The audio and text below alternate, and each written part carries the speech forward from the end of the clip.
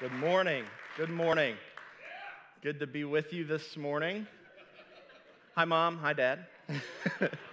I told Pastor, he was telling me about the video, and he said he was going to say, give it up for Pastor Andrew. And I said, I'll walk up, and I'll be like, yeah, come on. But you know that's not me at all. So, but it is good to be with you this morning. And I have been enjoying this series too, #Jesus, where we just kind of click on the hashtag and find out what's being said about Jesus, right? And what the Word says about Jesus and His life. But before we get started, I just want to talk about a couple things real quick. I know they talked about it in the video, but if you didn't get a chance to tune into The Break on Friday at 12:30 on Facebook, I would encourage you to get online next Friday at 12:30. The Break is just this really cool little podcast type thing that Pastor Brian and Pastor Zach and Carter are working on, and it's just a great way to tell us about what's going on in the church. You might get a sneak peek into some things that we're doing, and how many of you know God is doing a lot of great things through Woodlawn Church? He is working, He is faithful, and The Break is just a way to just tune into that and find out what's going on in the church. It was a lot of fun on Friday. I had a great time just interacting and just watching those guys on there. So, and then the other thing I want to remind you about is water baptisms are coming up in 2 weeks. If you want to be baptized, if you've made a decision to follow Christ, I would encourage you to make that decision public by being baptized. And maybe you were baptized at an earlier age, and you fell away from the faith, or you walked away from that commitment, and you've made a new commitment to follow Christ.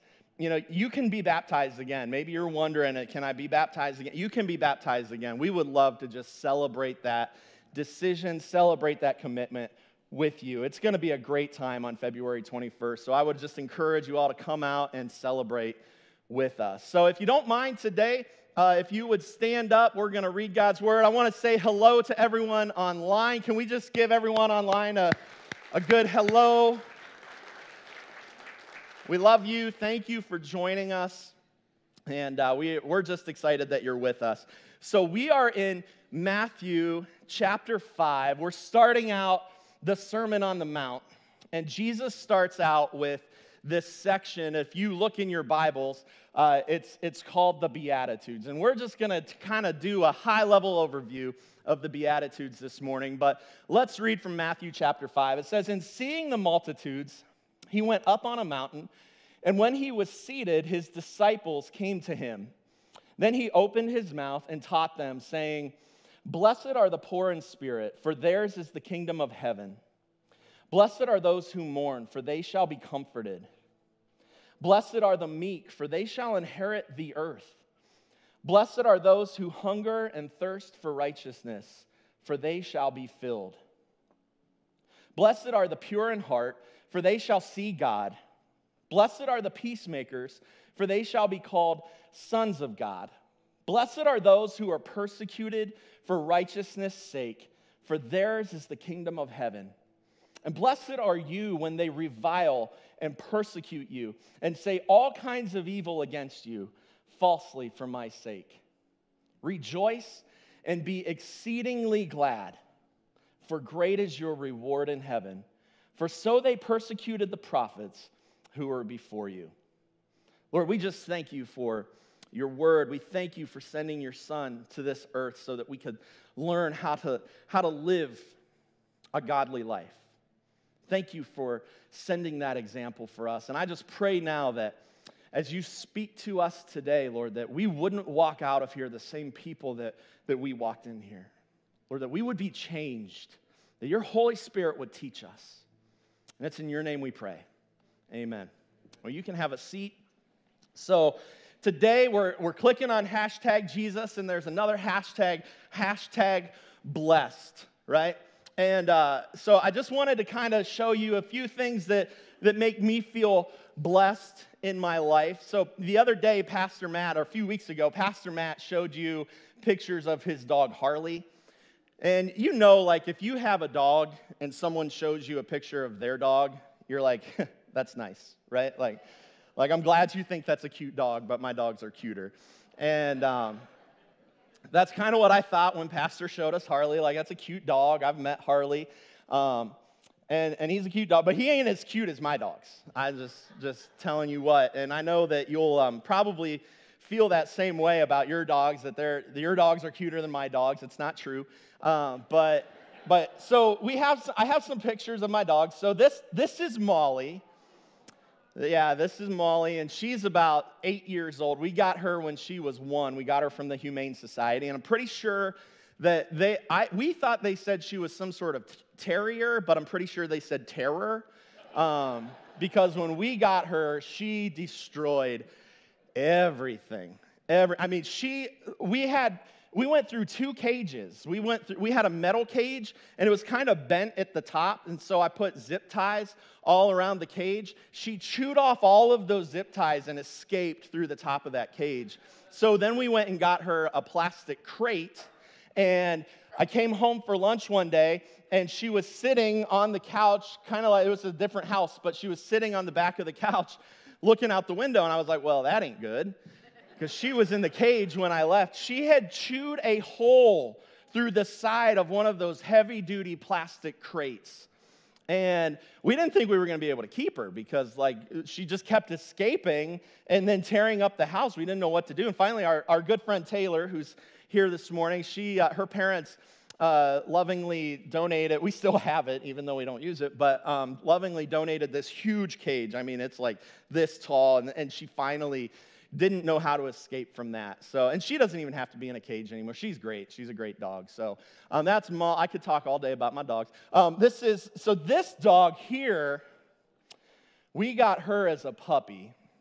And she's just a big baby, as you can see. And when we got her, she was just so cute. And I so badly wanted to name my dog Snots. If you've ever seen the movie Christmas Vacation, their dog is named Snots in that movie, and I just think it would be so cool to have a dog named Snots, and Jen was like, no, we are not naming this precious little nugget that is sitting in the palm of my hand, right? We are not naming her Snots. And she wanted to name her Myrtle, and because we have M names for our dogs. So we have Molly, we had Maggie, she passed away, so this is when we were getting this dog, and so she wanted to name her Myrtle. I wanted to name her Snots, so we compromised and called her Myrtle. Guys, you know what I'm talking about. That's how compromise works in a marriage, right? So this is Myrtle, and then they love each other. Yeah, look at, son of a gun, right? Like, they are just so cute. They love each other. This was taken, Jen was out of town one week and for work, and it was like they had only each other. Like, those are Jen's dogs, and it was like they had only each other, and so I took that picture. So we have Myrtle, and we have Molly, and then it occurred to me that maybe some of you don't know who my wife is, so I thought I would put a picture up of my wife. So this is Jen, right? Hashtag blessed, you know? When that face tells you you're blessed, you're blessed. Like that, when that face tells you anything, it's the truth. That is the truth of your life. So I don't even know what I said that elicited that face, but I had my phone handy when she made that face, and I took a picture. I will say this. I asked permission to use that picture, but like Paul said, everything is permissible, not everything is beneficial. So we will see just how beneficial it is. But I love this picture. In fact, I love this picture so much that I had this face put on a shirt.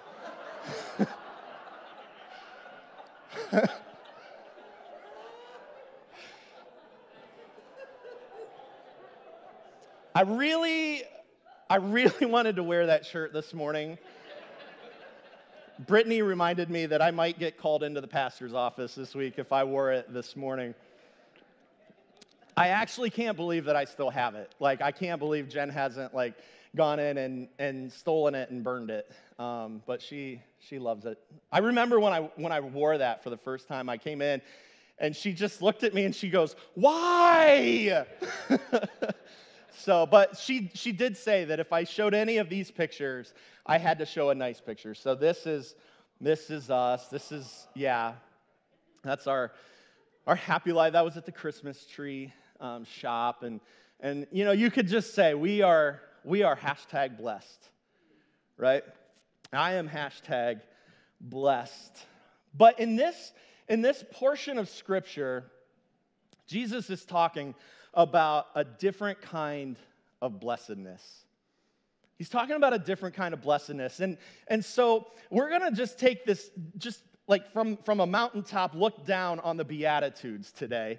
All right, just this high-level overview of the Beatitudes and what they do for us. Okay, so I thought it would be appropriate today just to kind of define some words for us and talk about a little bit of the context in which Jesus started talking about the Beatitudes and talking about the blessedness. So first off, a beatitude, the definition of beatitude is just supreme blessedness. Supreme blessedness. And then if we drill down a little bit deeper, that word blessedness just means divine joy and perfect contentment. And I find it interesting, the circumstances that lead Jesus to start talking about this divine joy and perfect contentment. So if we back up a little bit into Matthew chapter 4, the end of Matthew chapter 4 says this, and I think we got, it says, "And Jesus went about all Galilee, teaching in their synagogues, preaching the gospel of the kingdom, and healing all kinds of sickness and all kinds of disease among the people. Then his fame went throughout all Syria, and they brought to him all sick people who were afflicted with various diseases and torments, and those who were demon-possessed, epileptics, and paralytic, and he healed them.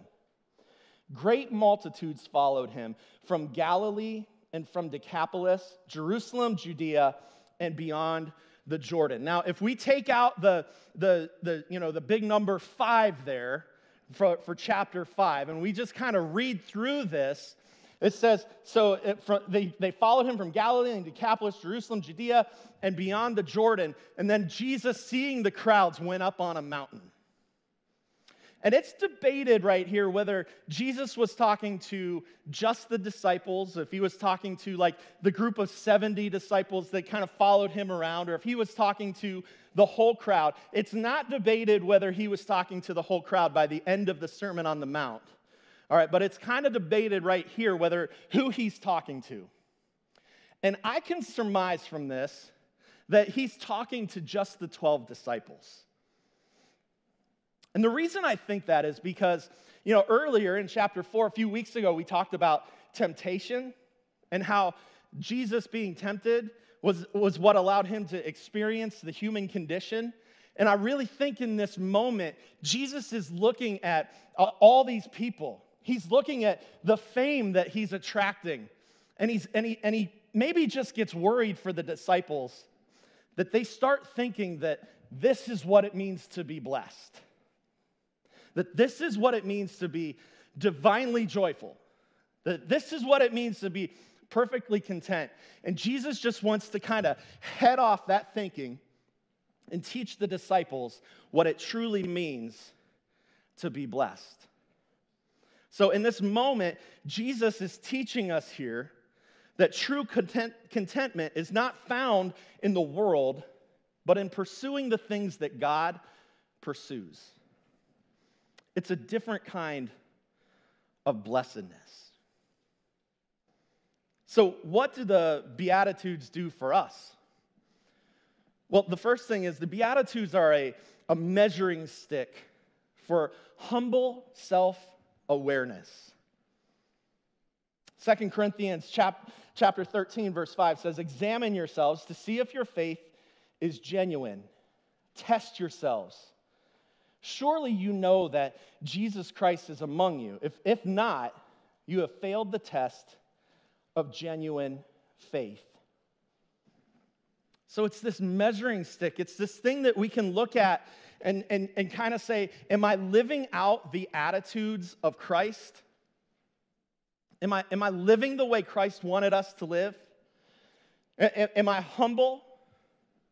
Do I mourn sin and brokenness? Am I meek? Am I living this out? So it's just this, and self-awareness, don't confuse that with self-consumption. That's why I put the word humble there, because it's not self-consumption, all right? But the Bible tells us that we need to evaluate. We need to examine how we're living and whether we're living like the attitude of Christ. And that's what the Beatitudes do for us. Have you ever known someone who had absolutely zero self-awareness?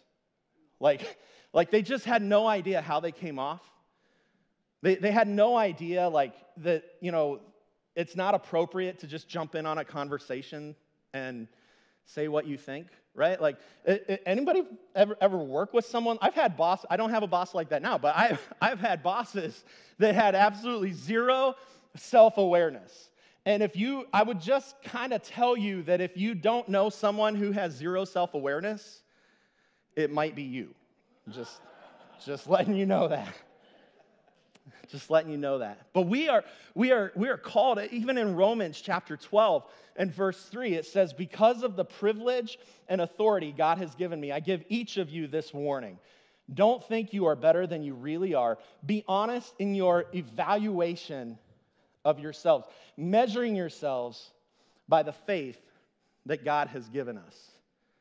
So we can use these Beatitudes, we can use these statements from Jesus as a way to measure that, as a way to evaluate our own attitudes.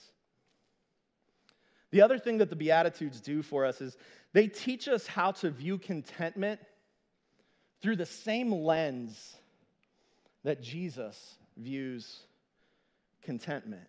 It's sort of this upside-down value system of Jesus. And when I think about #blessed, my mind goes to social media. My mind goes to Facebook, where you have that 40-year-old soccer mom wearing the oversized sweatshirt and the leggings with the Ugg boots, sitting on her couch with a big cup of coffee, taking the selfie, duck lips, and saying #blessed, right? Or those family photos where everyone's wearing flannel. And they're in the wilderness. I don't even know where there's wilderness around here, but they're in the wilderness and they're taking photos and they're standing with their backs to the camera like this, and they're all holding hands, and the dad is real tall and handsome and has a full head of hair. That jerk.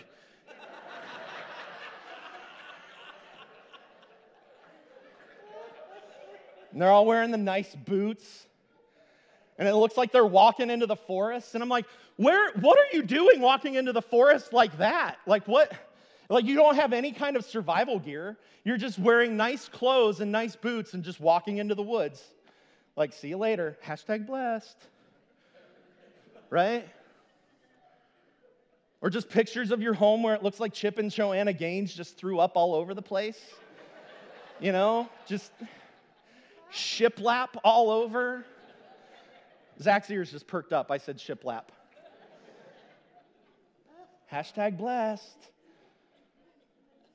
But that's not what Jesus says is #blessed. Those things aren't bad. And if you took one of those pictures, I apologize. If that's you, I'm sorry.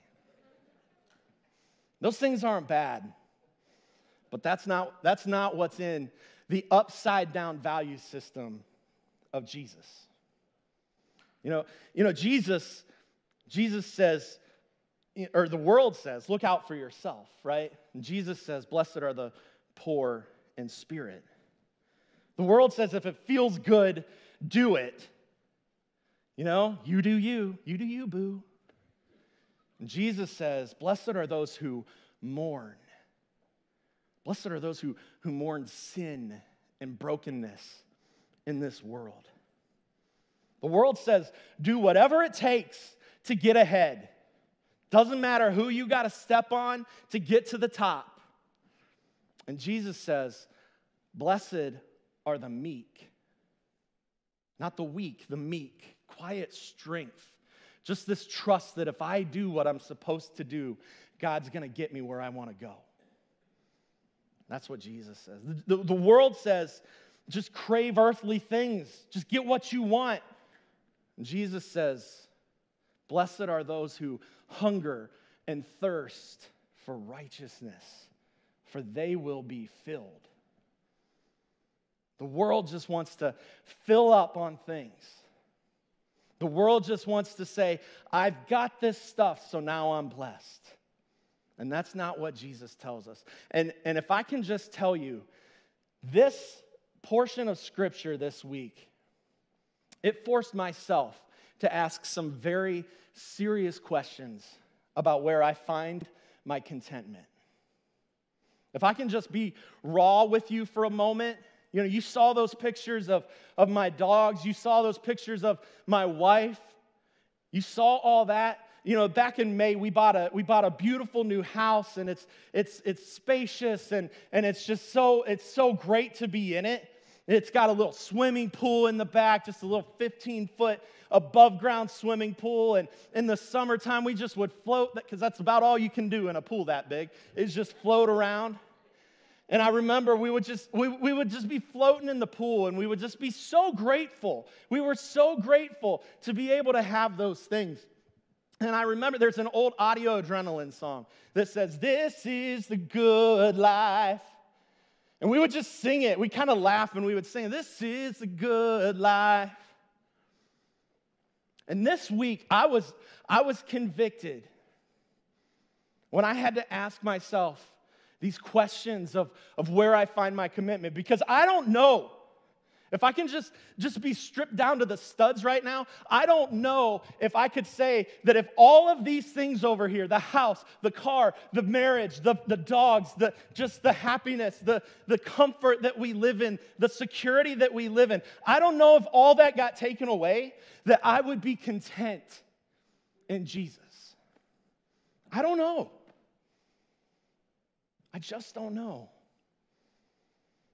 And I think, friends, that in America, the church just has this warped view of what it means to be blessed. And I think we've got to start asking ourselves that question.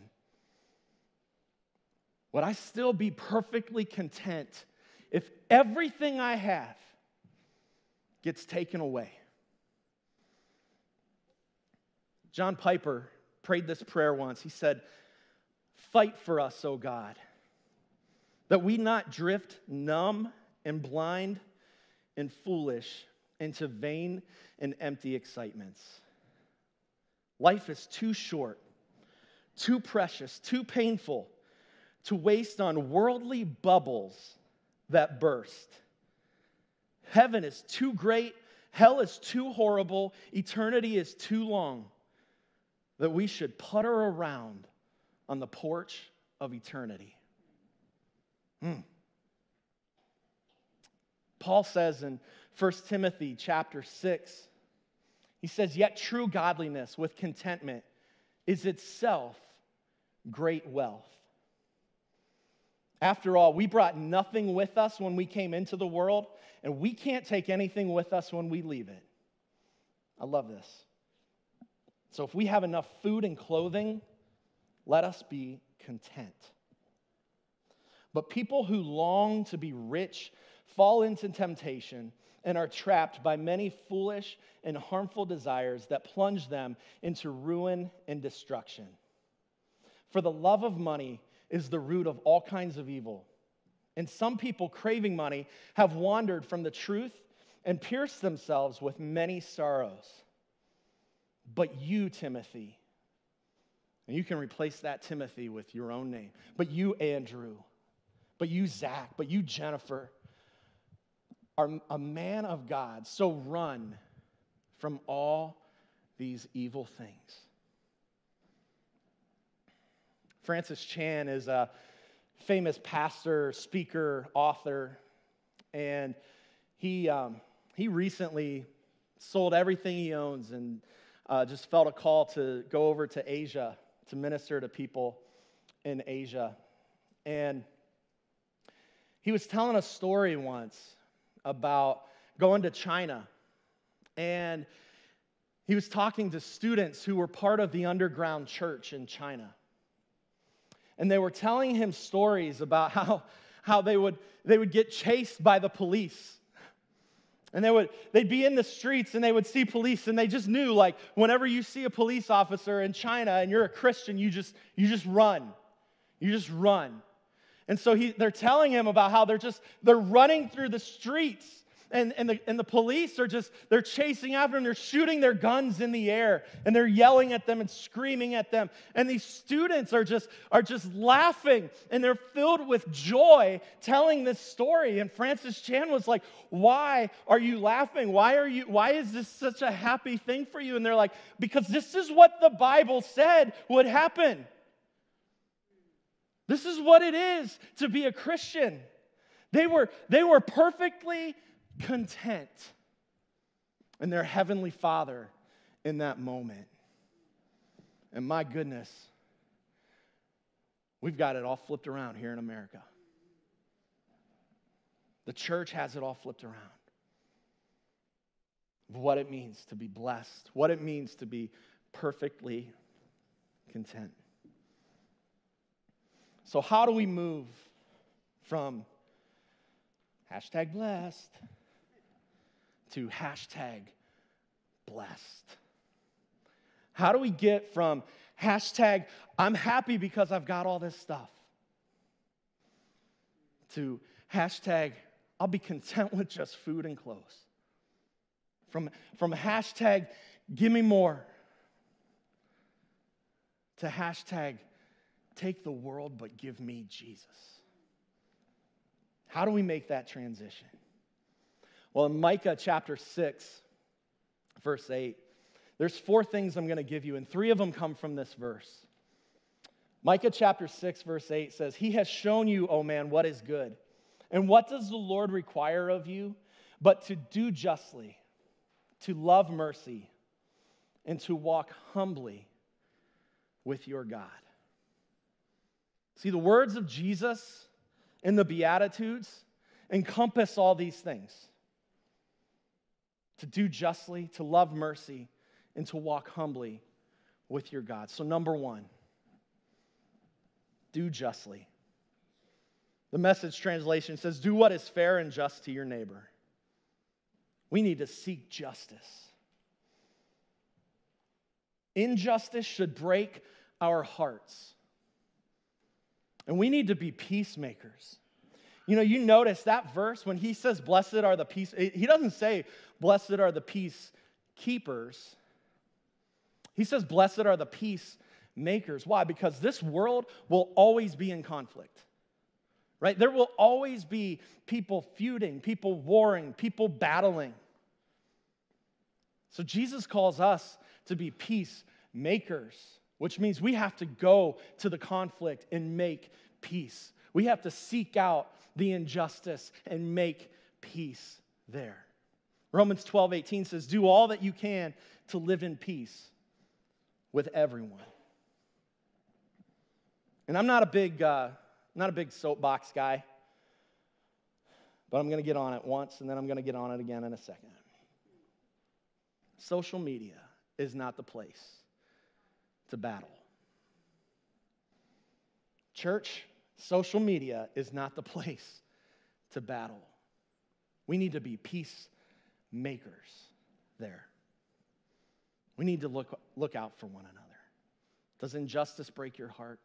Does oppression break your heart? Do justly. Second thing, love mercy. Ephesians 4, verse 32 says, be kind and helpful to one another, tender-hearted, compassionate, understanding. I love how the Amplified Bible says it, forgiving one another readily and freely, just as God in Christ also forgave you. In Matthew 5, at the end of the chapter, Jesus says, pray for those who persecute you. In that way, you'll be acting as true children of your Father in heaven, for he gives his sunlight to both the evil and the good, and he sends his rain on the just and the unjust alike. We need to let go of some stuff. We just live in a culture where we just want to hold on, right? We need to forgive. We need to love mercy. Blessed are the merciful. Why? Because they will receive mercy. We've got some things that we need to let go of. And here's my second soapbox.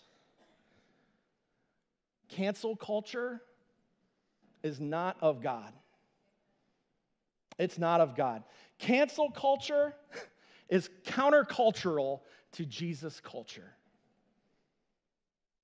And don't hear the wrong thing there. I'm not saying that people don't have to pay the consequences for what they do. I'm not saying that they don't have to pay the consequences when they wrong someone or they hurt someone or they cause someone injustice or they cause someone oppression.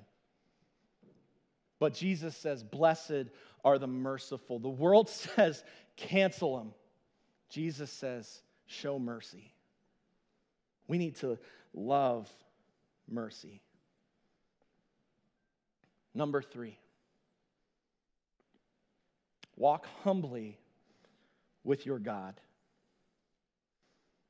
Louis Giglio says, humility is not a character trait to develop. It's the natural byproduct of being with Jesus. Can I read that again? Humility is not a character trait to develop. It's the natural byproduct of being with Jesus. We need to spend time with Jesus in his word, listening to him, in prayer, talking to him, and listening to him. We need to be looking for him in all of our situations. I mean, how many situations have you gone through where you looked back and you were like, I can see where God brought me out of that or brought me through that? Right? We need to make sure that when we're going through those, that we're looking for him in that situation. How's he working? Spend time with him. Taking care of people, putting others' needs ahead of your own. Matthew 25 says this. He's talking about the sheep and the goats, and he says, then those sheep are going to say, Master, what are you talking about? When did we ever see you hungry and feed you, thirsty and give you a drink? And when did we ever see you sick or in prison and come to you? Then the king will say, I'm telling the solemn truth. Whenever you did one of these things to someone overlooked or ignored, that was me. You did it to me. You want to spend time with Jesus? Just follow the trail to brokenness. Follow the trail to the brokenhearted. Psalms 34 says the Lord is close to the brokenhearted. He rescues those whose spirits are crushed. I had an opportunity a week ago to take a tour through the Refuge of Hope. It's a homeless shelter in downtown Canton for men. They feed men and women and children, and they clothe men and women and children, but the shelter itself is for men. But can I just tell you that when I walked into that building, I just felt the presence of the Lord in that building. Why? Because that's where brokenness is. That's where brokenhearted people are. And that's where Jesus is. And you could just feel the compassion pouring out of the people working there. And I was humbled in that moment. I was humbled because I was with Jesus in that moment. We need to create more space for him and less space for us. More of you, God, and less of me. Take the world. Give me Jesus. We need more space for him. And the fourth thing, stop believing that anything is better than Jesus. It's a lie of the enemy. And he will get you to believe it all the time. So stop. Just stop believing that anything is better than Jesus. Psalm 37 says, take delight in the Lord, and he will give you your heart's desires.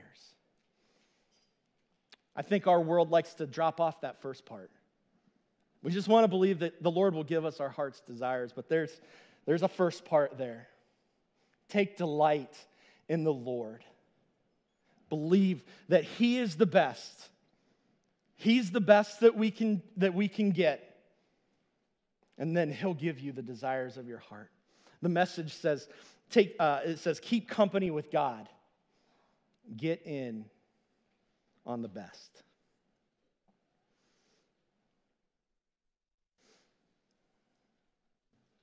So I think that's how we get from #blessed to #blessed.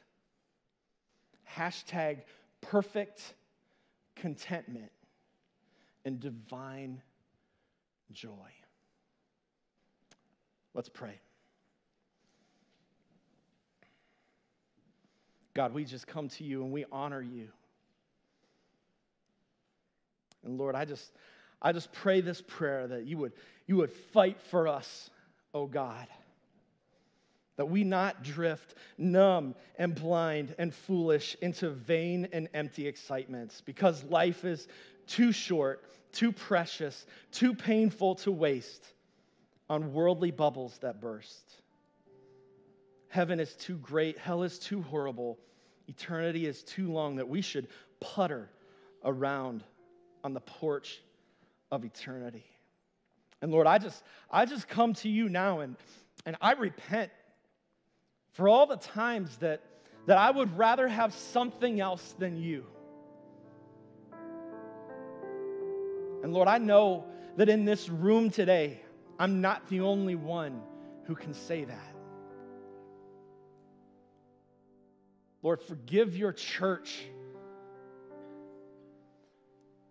for seeking contentment in anything but you. Help us to crave you. Help us to thirst for you, God. It's in your name we pray. We don't ever want to close out a service where we don't give you an opportunity to make Jesus the Lord of your life. Maybe you're sitting there and you just feel like, you know what? I don't feel that contentment. I don't feel that joy.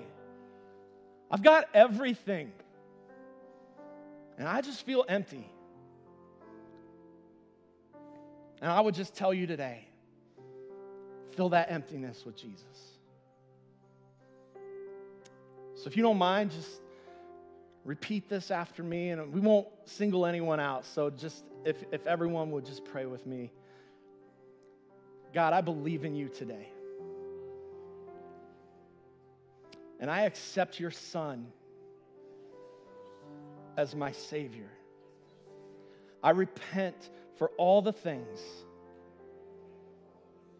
that I've tried to fill my life with that doesn't honor you. And so I accept you today to be my Father. Help me to live for you. In your name, amen. Well, thank you so much. It was just a pleasure to be with you this morning.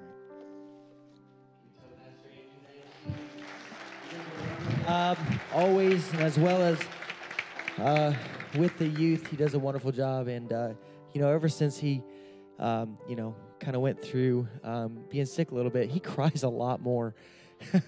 So, but I just want to come up here and just give you guys a few quick announcements. But before I do, Pastor Matt, he obviously showed you his dogs.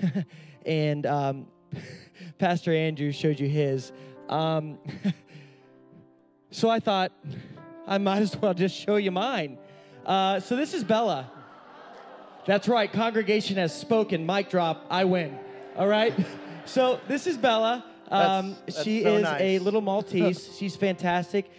This one, she was younger. Now that she's grown up, I don't want to show you that one because she's got the worst crooked teeth ever. So we're going to stay with this picture, #blessed, okay? But anyways, we're just so glad, as you can tell, the joy of the Lord is in this place. We're so glad that you guys are here, you online. Thank you for joining us too. But we just wanted to just close out just with tithe and offering. And so we're just going to pop this up here real quick. And there's 3 ways you can give. There's online. You can do it on the online website. In person, as you're heading out the doors, there is 3 boxes there. And then smart giving. You can do it through our app.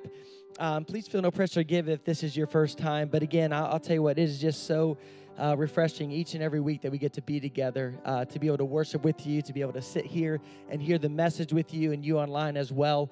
I'm going to pray, and after that, you guys are dismissed today, and have a wonderful day, everybody.